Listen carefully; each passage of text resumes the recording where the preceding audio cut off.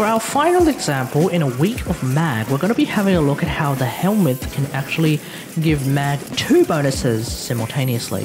The first one, of course, is super juicing mag with 200% extra power strength and 75% extra power efficiency. Now we're going to be having a look at one of the newer helmet infusibles that is going to turn mag into a tank potentially about as tanky as a Naros Prime, such as the power of Tank Mag. Here we are in the simulacrum with Mag Prime. What I'm going to do is I'm going to summon some corrupted heavy gunners. I'm going to press the number 1, and that's it. Now I also have Arcane Grace installed on this particular mag build, so we're healing on top of it. But I can't heal innately as mag. What I can do on the other hand though, is I can actually produce overshields. So not only do I have shields, I also have some extra health as well.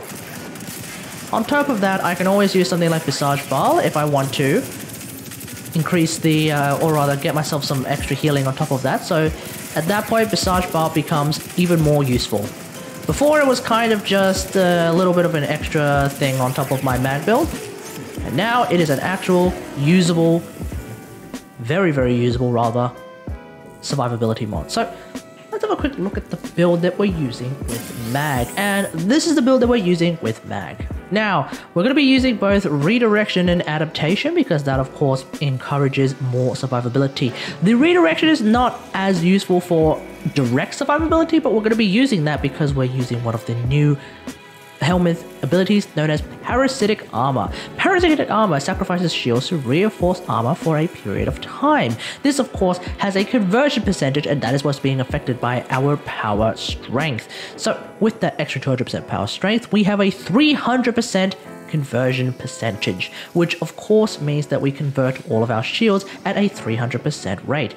Here's the thing, you don't need to have all your shields available at the present moment in order to get that extra shield into armor percentage. So when we convert 1,110 shields, even when we don't have all 1,110 shields at the present moment, it actually becomes 3,330 armor. So that is what is giving us all of that armor. On top of that, we have some extra duration, some extra efficiency of course, and of course some range, because some range always goes well with a mag build. The extra duration is coming from constitution and prime continuity, and the range of course is coming from stretch. But otherwise, this is a really straightforward build. If I had an extra former on this build, especially on the Excellus slot, I would definitely put something like prime sure-footed instead of handspring. That is entirely up to you if you want to go that far, but I don't really want to go there because it's going to mess up all of my other mag builds. And of course, I am using Arcane Grace on mag, unironically, and it actually works. It's actually useful. For the very first time in history, going Arcane Grace on mag actually makes a lot of sense. So that's pretty much it. Let me know what you think about all of this in the comments below. Tank mag. Tank mag. Playing mag, not as a shield-based hero, but actually as a health-based WarFrame.